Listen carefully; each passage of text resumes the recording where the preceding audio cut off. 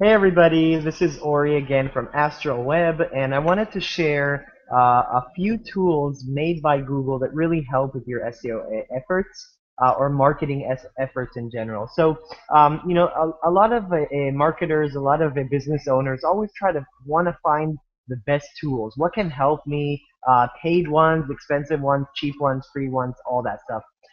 So what I want to say is the tools are great, but there's so many tools available now that don't cost money that you should use them and you have plenty of work with it. So I'm going to go one by one. All of these tabs have been open with all of these Google owned tools and that can help you with SEO, and I'll explain kind of a tip or two about each one. So the first one, obviously, we're going to start with Google.com. So anytime you want to do research, you want to find what your competitors are doing, you want to search specifics, you use Google. So very simple, not something secret or anything. Everybody knows this. But what you can actually do, and you really need to get good at this, is to know how to search. So let's say I'm selling soccer jerseys, okay? So if I'm doing research, one, obviously I can search for all of my competitors, see what they're doing. Two, I can use things like site colon, or I can use all these different search operators to refine it, look for it. I can use things like the refining by blog. Maybe I want to find all of the blogs that deal with soccer, right? So I can then reach out to them. I can create content for them. I can always subscribe to search within discussions or news or stuff like that. So Google.com, number one most powerful tool for any kind of marketing research that you want to do. Pretty obvious. Now, the second thing, which is the second tab, is basically to use part of what's in Google.com, which is the auto suggest. So what happens when you type in something, it'll try to give you, so let's say if I type in soccer space, it'll try to give me what are the next most popular searches that people actually type in. So that can give me content ideas, more ideas of what's going on, and really give me a lot of insight. So use the auto suggest. It's very helpful. Okay, so we did that. So google.com auto suggest, and we talked about. Okay, so the next one is Adwords. So right now I didn't sign in, but I just wanted to give you a tip about Adwords. So if you're doing SEO, you're doing organic marketing, Adwords is actually in many cases a very good complementary tool. Because right now Google Analytics doesn't provide all of the keyword data for organic results. They have that not provided getting to right now about 80% or so, and soon getting to 100. You don't really have much information. So before you do SEO efforts, which you obviously know takes a lot of time, takes months, years, and on, you want to try to, in many cases, pay some money, get actual keyword data, know what converts better. Don't spend 2 years trying to rank for a keyword and the conversion rate is not good. So spend some money and gather some data, or a lot of data. Okay, so that's AdWords. It's a quick tip.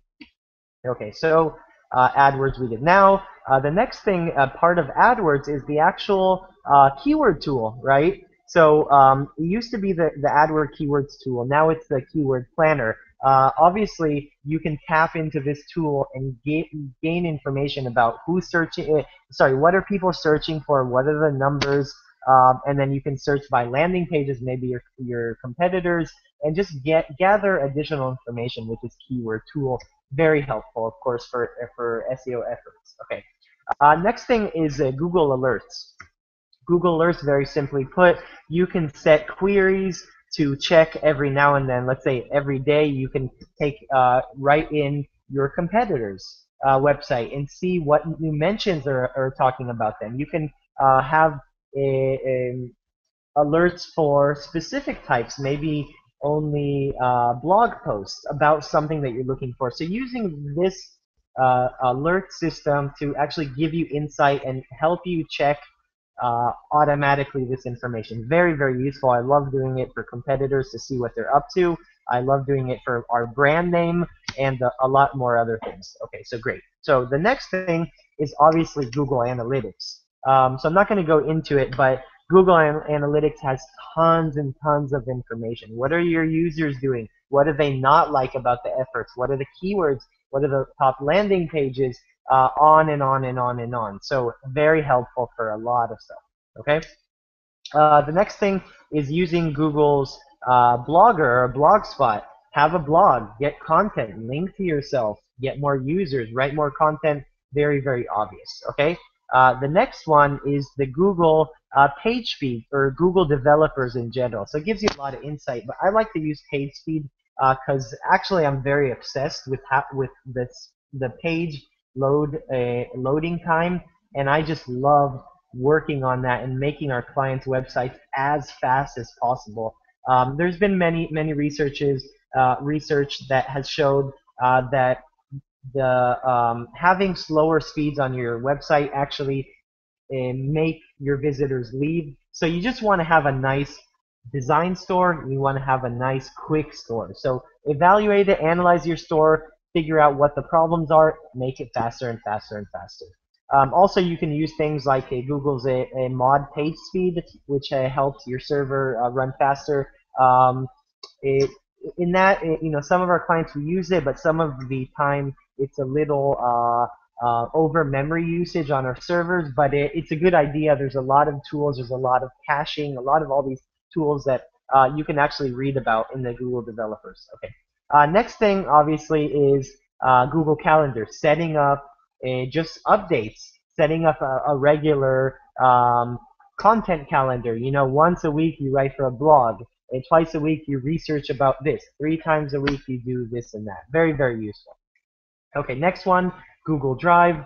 Great for collaboration with Excel, Word, all that stuff between teams, so you have everything online. You don't always have to have one of the same computer. It's great for creating public documents that you can actually gain leverage from them for SEO. Just perfect for organization, perfect for for reach out organization, having all of your contacts in one place.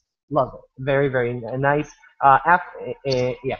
The next one, which I actually forgot to put, which is very helpful, which we do, is actually a Gmail or Google Apps, right? So you basically have everything in one place. So Google Apps, your Gmail, easily searchable. You can use templates for your emails if you have reach outs maybe, and you just have everything in one place. I really like Google Apps and recommend it strongly. Okay, next thing is Google Plus. So again, Google Plus tied into search algorithm.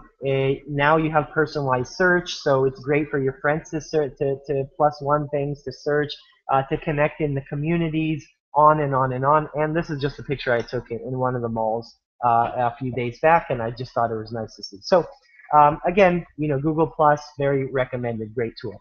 Next one is Google Translate, especially perfect, especially good for learning about opportunities from other languages. Maybe you're looking to translate your website and you want to figure out more opportunities, maybe reach out and just expand. So using Google Translate in a global, more global internet and more global world is very important. Next one, obviously, Webmaster Tools, a lot of insight. You can figure out about your crawl errors, maybe things you have to redirect 301s from 404 pages. A lot of stuff. So Webmaster Tools, tons of stuff you can actually improve and do.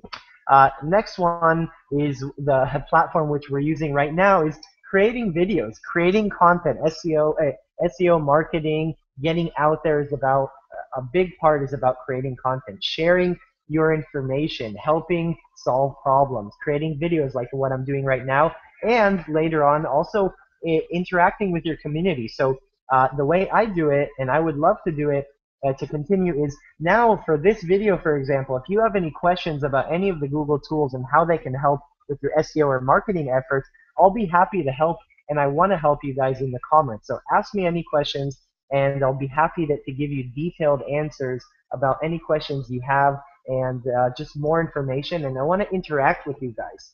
I want to create more content, and I love your questions and your insights. And the last thing which I like to do, is actually Google Web History. So if you go to your settings, you can go into Web History if it's enabled, and if not, you should enable it. And the reason I like it is I like to create content, right? So what I like to do is anytime I search for some kind of problem within my industry or my business or my client's business, I search for. So let's say, for example, we're selling again soccer jerseys. So now if I'm a business owner or one of my workers is actually searching for something in order to solve a problem, I want to actually go back to that history, remember what problems I have, and then obviously remember what the answer was, and I want to share it. I want to share it with my potential customers, with my customers, with my workers, and using this kind of a what you search for, this theory of if I search for it, probably because the internet is so big, there's so many people online, probably there's many more people searching for it. So if you can go back to what you search for, figure it out, write content, create videos, create images, infographics, animated GIFs, blah, blah, blah, all that stuff, you can actually use that history in order to kind of create content. I love that stuff. Um, that's basically it. So again, if you have any questions about this, about any tools, to help either within Google or otherwise that help with SEO, help with marketing, I'll really be happy to help with you guys. Be happy to assist. Thank you very much for listening to this video, and we'll be creating some more soon. Thank you.